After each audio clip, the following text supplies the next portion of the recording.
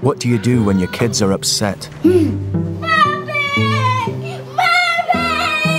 Angry. Inconsolable. And it's all your fault because you're getting divorced.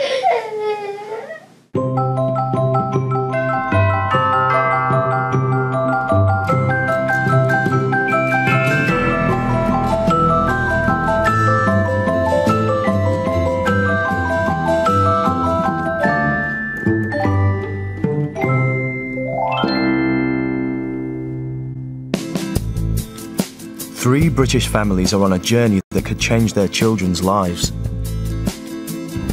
They've all got one thing in common: divorce. Will and Franny's mum and dad divorced last year.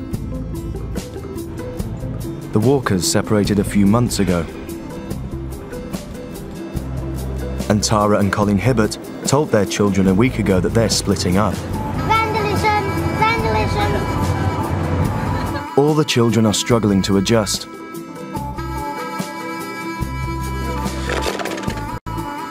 And that's why the families have come to Houston, Texas, to meet a specialist divorce counselor. My name is Christina McGee. This is a pro-children's seminar. We're going to spend a lot of time this morning talking about kids and how we help our children move towards a healthy, positive adjustment following divorce. It's Christina's job to help families cope with the fallout from divorce. It's not bad. In Texas, warring parents can't get divorced unless they attend classes like hers.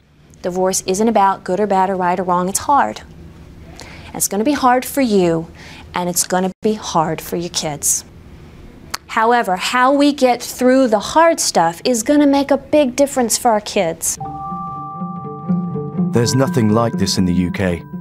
And over an intensive one-week course, our British parents will learn some painful lessons. I think you may feel like you're shielding Will by, saying maybe he shouldn't have contact with Dad. I think the hurt would still be there. When you say, we really need to go through with this, it's going to be hard for you. You don't have to have the stiff upper lip and all that. No, I know. It's okay. I think I'm just overwhelmed by everything at the moment. For some, it's going to be an uphill struggle. I'm slogging my fucking guts out to do what Christina asked us to do. To be polite to him, to not have a fucking argument with him, to communicate with him, and he can't even fucking do it properly. The kids will start to reveal their true feelings. I'm worried that when Dad gets married next year, Mum's going to be upset. And what is this one? Can you tell me about this one? Dad hates Mum. You think that your dad hates your mum? And accept their parents' divorce. You'll still be a family, just in a different way. Families are forever. Families are forever, that's right. Before they went to America, Christina McGee came to Britain to meet our three families in their home environment. In the UK, 170,000 couples divorce each year, leaving hundreds of thousands of children to pick up the pieces.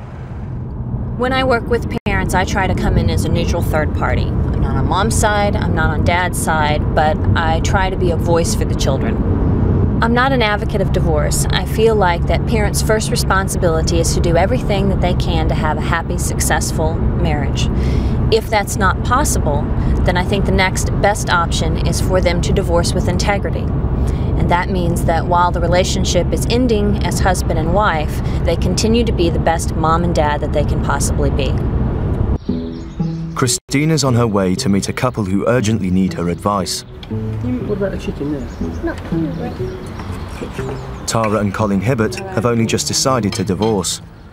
They're still living under the same roof, but have yet to tell their kids about the split. This is a big situation where I am going to blow the family apart, but hopefully it will be a small contained explosion that we can get over. They're basically in the dark at the moment, and it's just a case of working out how we're going to do it gently and slowly and softly. So long as we're there to catch them when they fall, then I think that's all that matters. and be there every step of the way. The Hibberts married in 1992. After 5 years, Kira came along.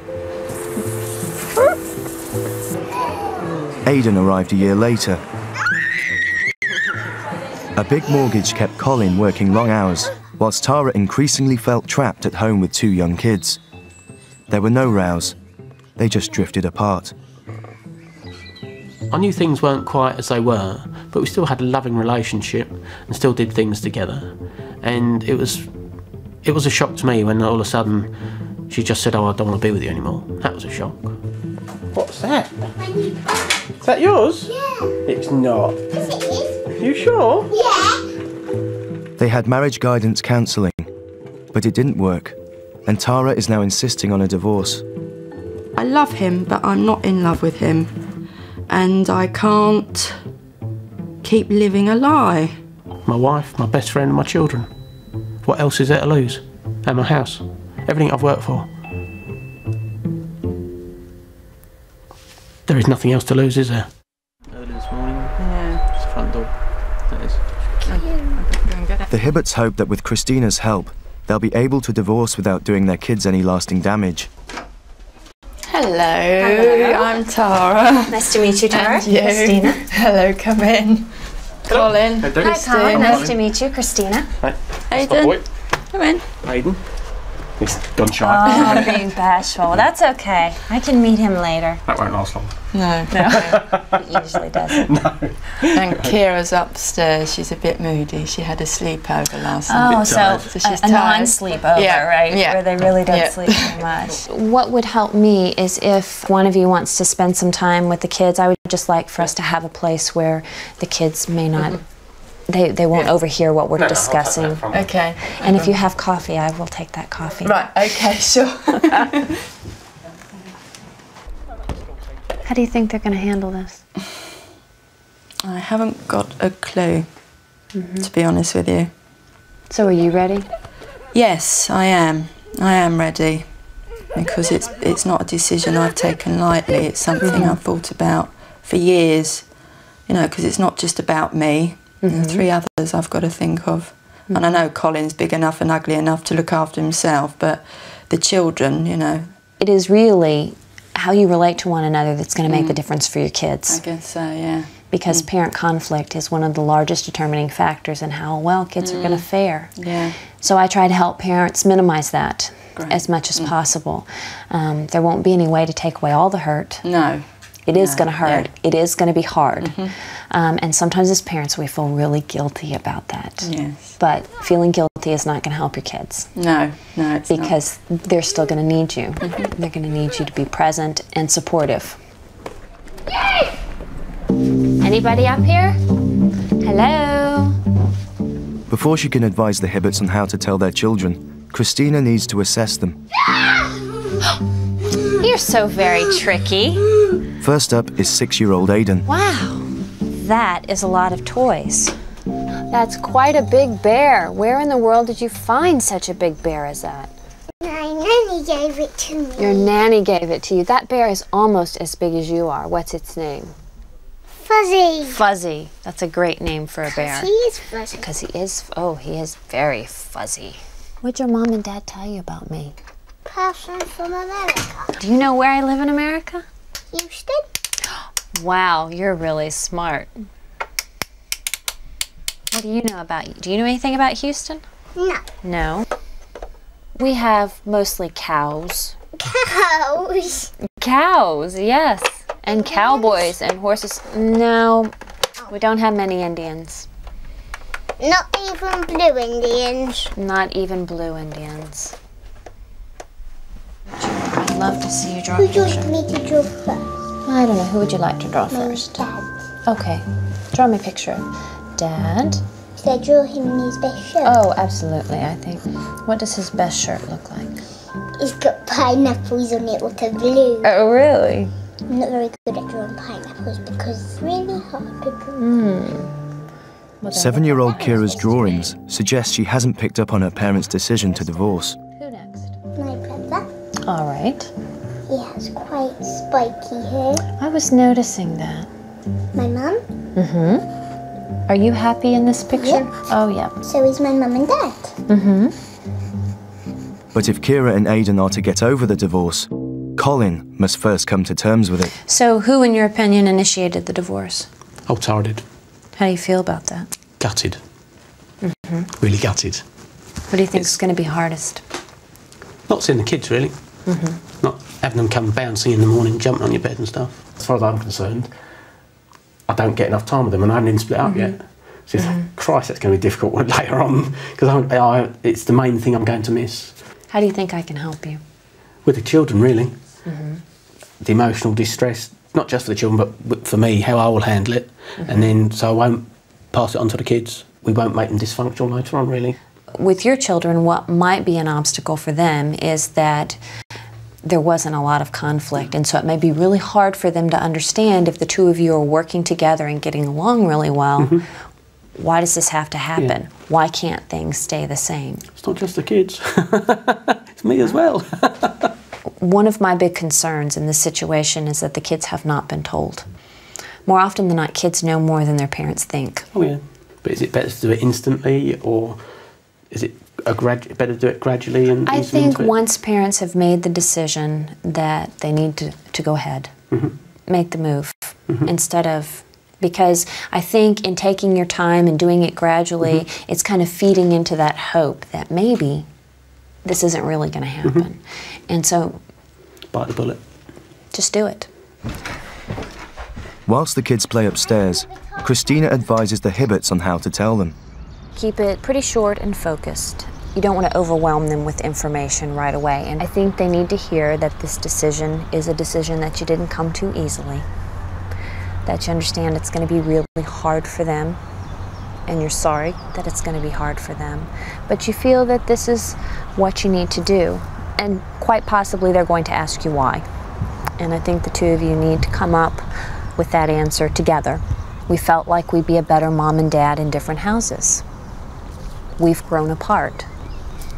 We feel different ways. But just a very straight, simple answer for them. Okay? And is it best to keep asking how they're feeling? Well, what I would do is I would leave the door open. I would say, you know, a lot of kids have a hard time when their parents decide to divorce. The most important things you need to know is that the love that we have for you is never, ever going to change, because kids will wonder, if you're going to leave each other, if you're going to divorce each other, does that mean someday you'll divorce me too? And so they need to hear that the love you have for them is not changing. I mean, I'm actually prepared, ready to do it, almost, not immediately, but in the next day or so. When we start, I'm sure it'll just flow, Well, natural fact. I would suggest practicing a little bit.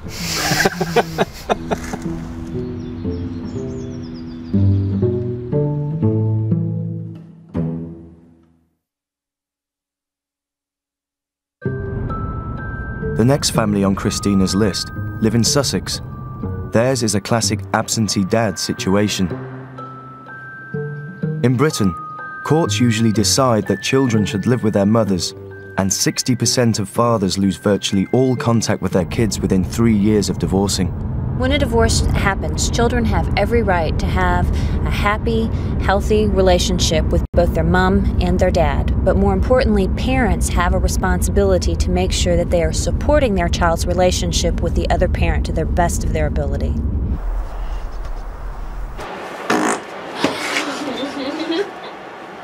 Ten-year-old Franny Butler lives with her mum Sue. I didn't mean to. Francesca isn't actually my child.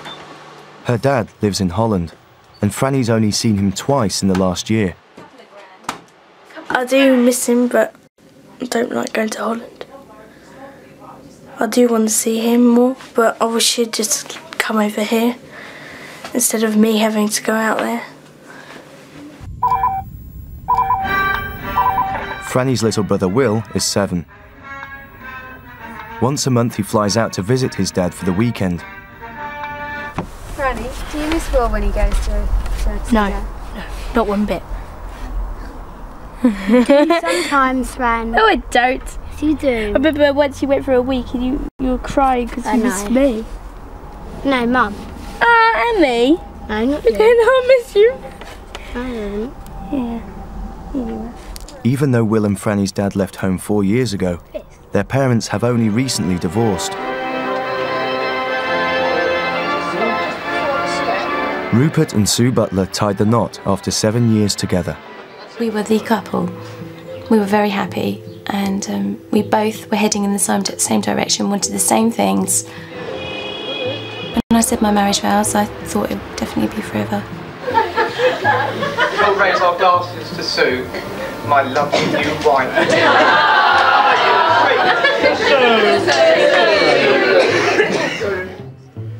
A year after the wedding, their first baby arrived.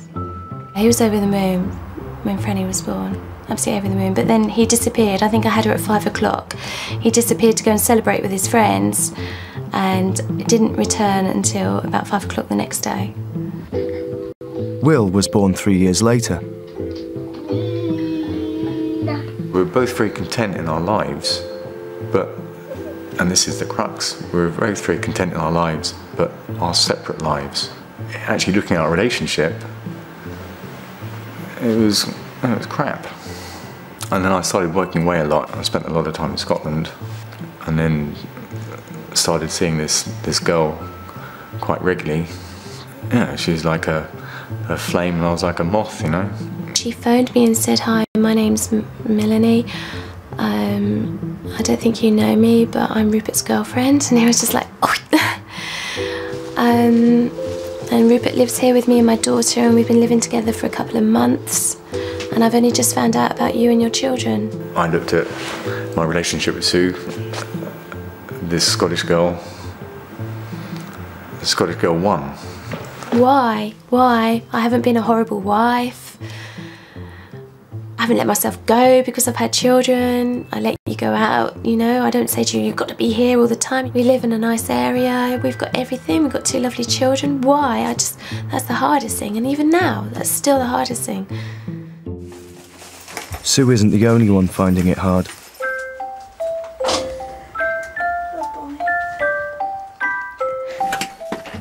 Oh, 4 years on, and the kids are still struggling to adjust to their parents' divorce. Today, Will is flying out to Holland to spend the weekend with his dad. How do you feel, Will, when you say goodbye to me and you have to go? Quite sad. Do you? Because I'm leaving my mum.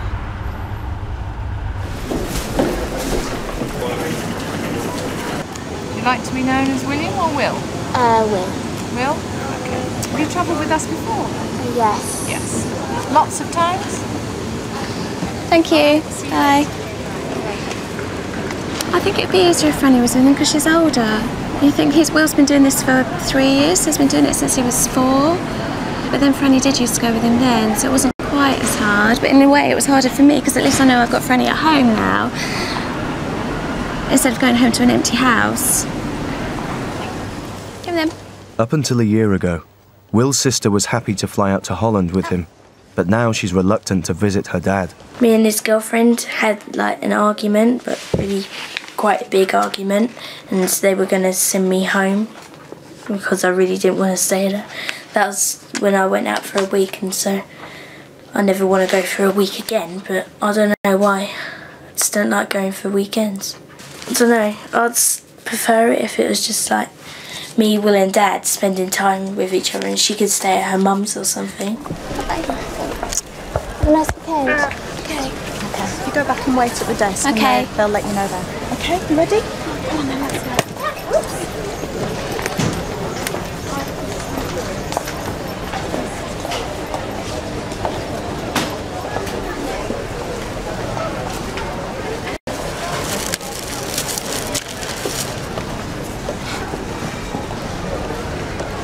That's really horrible. That's the bit when I walk away and I think really horrible thoughts about Rupert and what he's done, and because this shouldn't be happening, you know? We shouldn't be split up. Bye, William. Take care.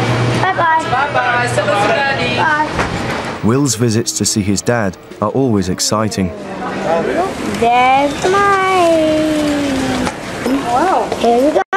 He should be waiting here. Where is he?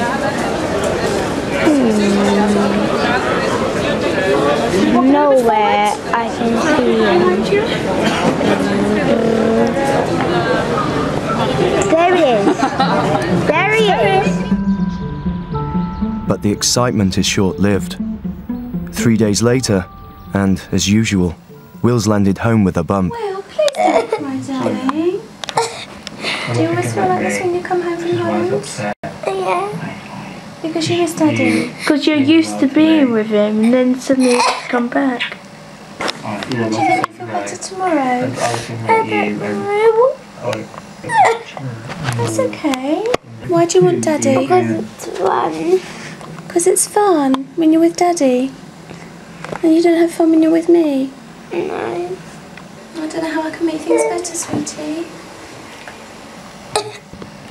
Sue wants Christina's advice on how to deal with Will's distress and Franny's lack of contact with her dad. Hello. Hello. Hi, Sue. Christina. Nice to meet you. This is Franny. Christina. Hello. Hi, Franny. Nice to meet you. Hi. And William's down on the trampoline. Will, come on. He looks like he's having a good time. I heard you like to ride horses. Yeah. Yeah? Yeah. How long have you been riding? 6 years. Oh my goodness. You must be very good. Yeah, I've got a horse.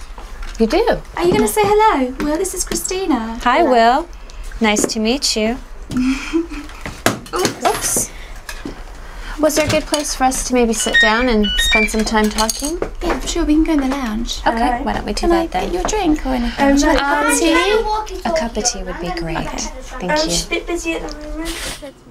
What do you feel are like the primary issues? The children. Yeah, the only issues. I feel Rupert should be involved more in their life. William really misses out on not having Rupert around. Now Franny's older, we go out riding together, we go shopping together.